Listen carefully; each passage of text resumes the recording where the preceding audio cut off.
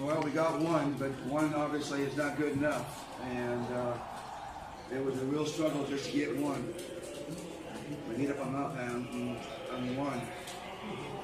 Got a buhay pa, so we still have life, and we're still alive, and we're still kicking, and we're still moving forward. So that's the good news. Bad news is it was tough just to get one game. It was really tough. So we got to see if we can turn around and try to get two. And the old cliche, you know, one at a time.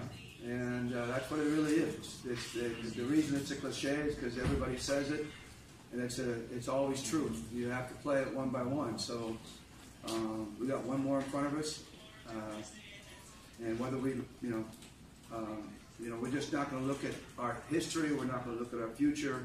We're just going to focus on one game, and that's it.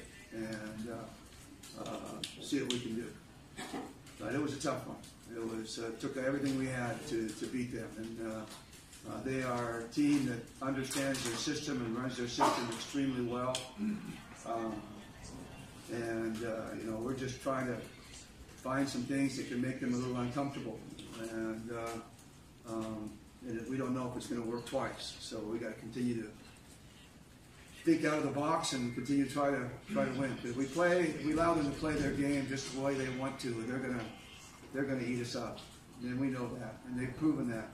They beat us 3 straight games, playing the way they want to play, and we haven't been able to put a dent in them until tonight. So, but you never know. They beat us 3 straight. There's no reason why we can't beat them 3 straight. We'll just focus on one right now.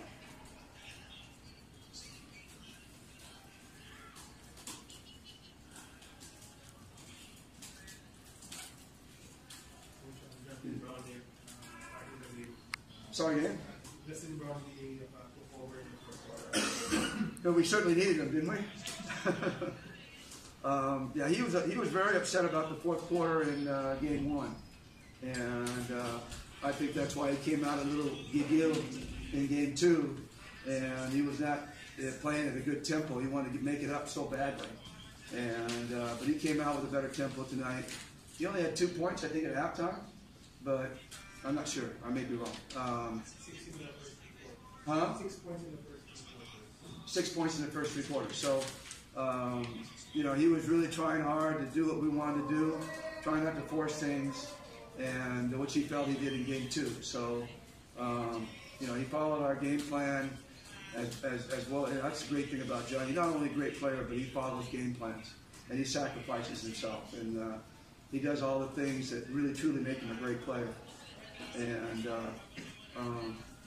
I think that's why we won tonight. And then when it took time, when it was his time to take over, he took over.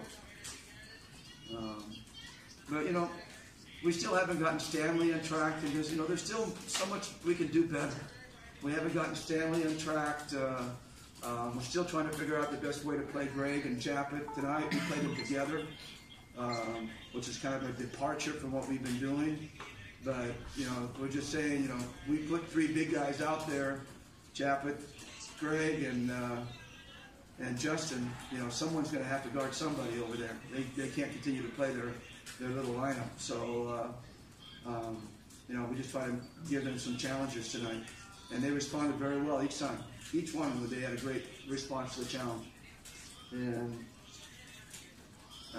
my hat's off to them. They played really well tonight, third consecutive night, third consecutive game.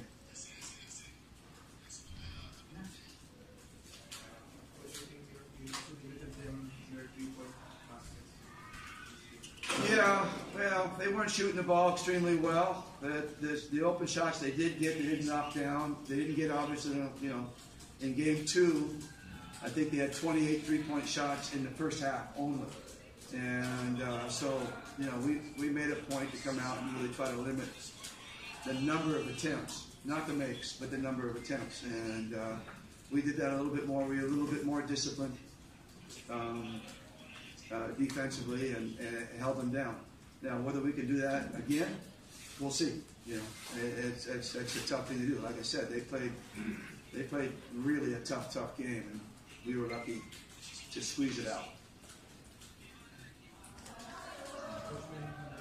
When Justin was a bit struggling, the locals kind of stepped up. Yeah, kind of. You know, like everyone, we bled for every point. You know, it wasn't Justin bled for his points, we bled for our points, and I think that Top Test bled for theirs. It was one of those games where we were desperate, and they were trying to close us out. And I thought we both played outstanding defense. They've been playing outstanding defense through the whole series, and but tonight was the first time we really played outstanding defense and the kind of defense we wanted to play. So,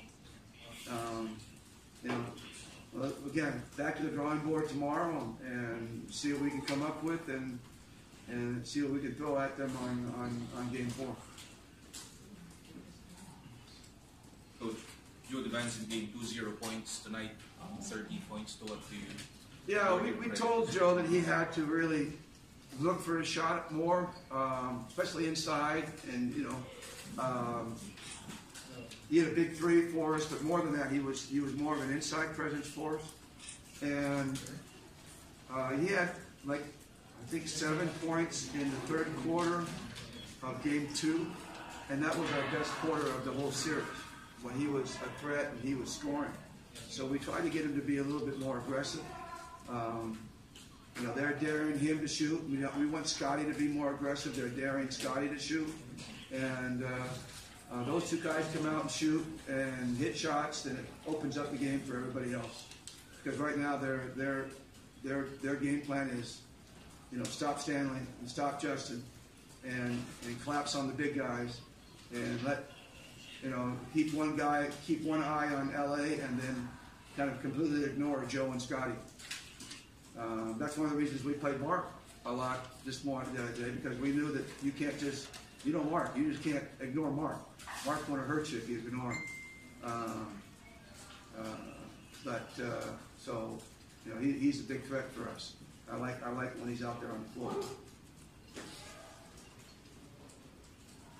But if Scotty and Joe are aggressive, and that doesn't mean they have to hit every 3-point shot that's available. What it means is they have to be aggressive to the rim, aggressive around the rim, aggressive in mid-range. If they're doing that, then it really opens up, forces the defense to account for them and opens it up for the other guys.